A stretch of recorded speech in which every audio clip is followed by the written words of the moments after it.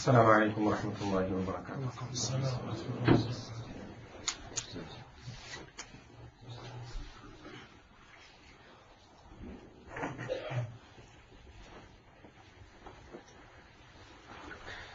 الحمد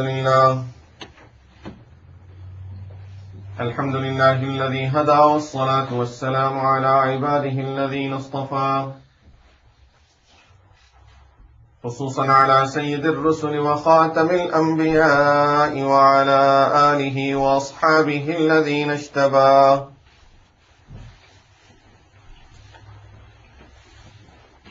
أما بعد، فأعوذ بالله من الشيطان الرجيم. بسم الله الرحمن الرحيم.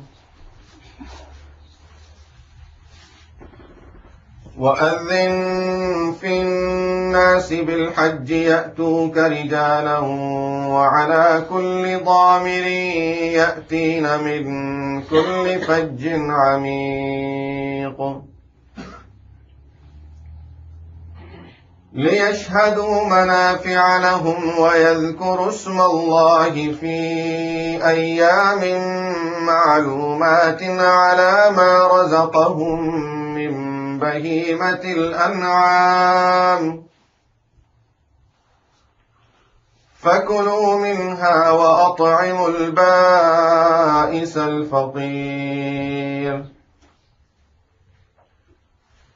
ثم ليقضوا تفثهم وليوفوا نذورهم وليطوفوا بالبيت العتيق.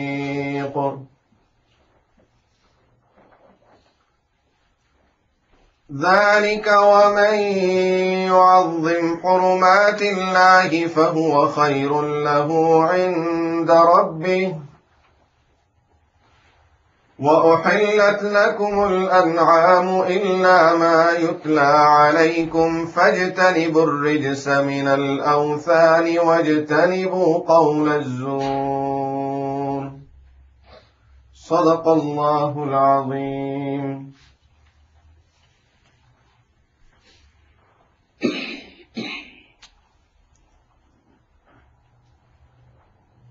The ayahs that I have just recited are regarding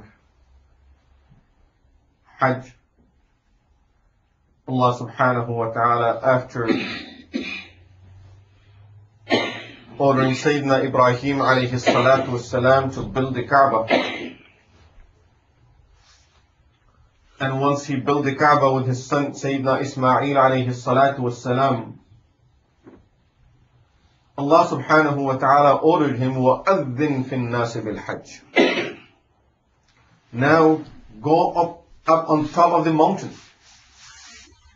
and announce it to the people so that they would come for Hajj.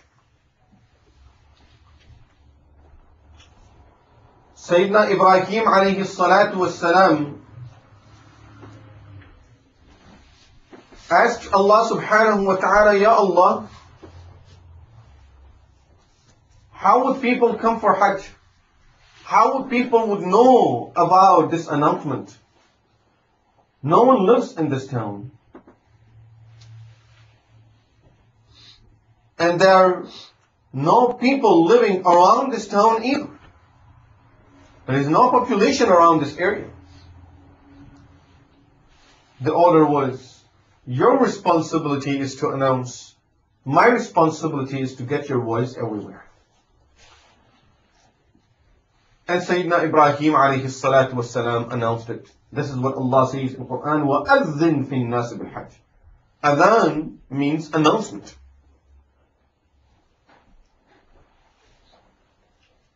And this is why the call to the prayer is called adhan. So here Ibrahim alayhi salatu wassalam was asked to make the adhan for Hajj. وَأَذِّن فِي النَّاسِ بِالْحَجِّ. Our adhan is adhan for salah. This was adhan for Hajj, which simply means announce it to the people that now you have to come for the Hajj. I have built the house of Allah subhanahu wa ta'ala again for you people. And that was the Kaaba. Allah subhanahu wa ta'ala ordering us in Quran al-Kareem says, وَلِلَّهِ عَلَى النَّاسِ حِجُّ الْبَيْتِ مَنِ اسْتَطَاعَ إِلَيْهِ سَبِيلًا. It is incumbent on people, obligatory on people to perform Hajj for the sake of Allah subhanahu wa ta'ala. مَنِ اسْتَطَاعَ إِلَيْهِ سَبِيلًا, for whoever can afford to go for Hajj. We all know the hadith where Rasulullah sallallahu alayhi wa sallam mentioned 5 pillars of Islam. And we repeatedly talk about these hadiths. We talk to non-Muslims about these hadiths. We talk to our children about these hadiths. That there are 5 pillars of Islam. Simply means we are telling all of these people that Islam, the building of Islam, is founded on 5 pillars. Without having the pillars, we cannot have any building on it yet. We will be able to establish that building and to build that building after putting the pillars in their places.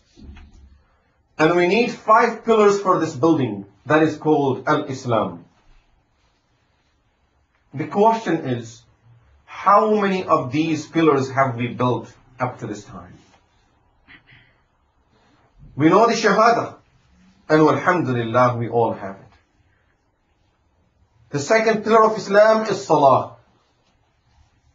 The third pillar of Islam, Zakah. Fourth pillar of Islam, fasting during the month of Ramadan. And the fifth pillar of Islam is Hajj. Hajj is one of the foundations, one of the pillars of Islam.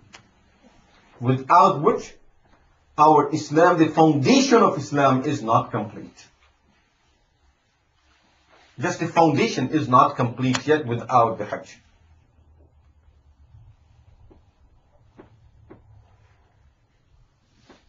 As we know the importance of it, and we talk about this hadith, but unfortunately, this is also a fact that if we go around in the Islamic communities, especially in this part of the world, if we go around in different communities, you will find more than 80% of people have not yet fulfilled this fard of Islam. More than 80% of the people have not fulfilled this fard of Islam. So many people go for Hajj, but we find most of these people are those who have performed it before. But many of those who have never performed it, they are still waiting for something else. God knows what that is. According to some people's understanding, we will perform Hajj in our old age, so that at that time we get free of all the sins. We fulfill all of our other responsibilities. Once we get old, then we will perform Hajj. We know it as a fact that every ibadah and every work that needs little strength and power, the best time for it is when the person is young. Forget about Hajj. Our Salah that takes only 3 to 4 minutes, as we are getting into the old age, is getting more and more difficult to perform the Salah with the knee problems, with the back problems, with all the problems that we are having, with the weaknesses that we have nowadays, especially.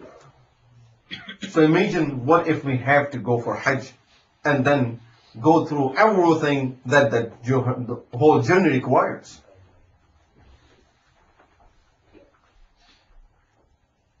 And we also at the same time see that year by year, the situation of the world is changing. Things are getting difficult. They are getting expensive.